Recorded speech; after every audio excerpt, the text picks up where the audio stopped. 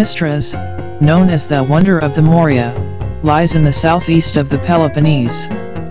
The town developed down the hillside from the fortress built in 1249 by the Prince of Achaia, William II of Villehardouin, at the top of a 620-meter-high hill, overlooking Sparta. The Franks surrendered the castle to the Byzantines in 1262. It was the center of Byzantine power in southern Greece, first as the base of the military governor, and from 1348 as the seat of the Despotate of Morea.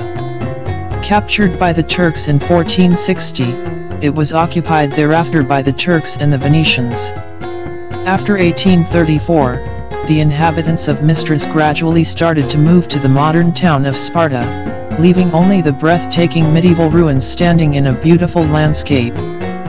Mystras is a truly outstanding example of late Byzantine culture, which influenced the rest of the Mediterranean world and beyond.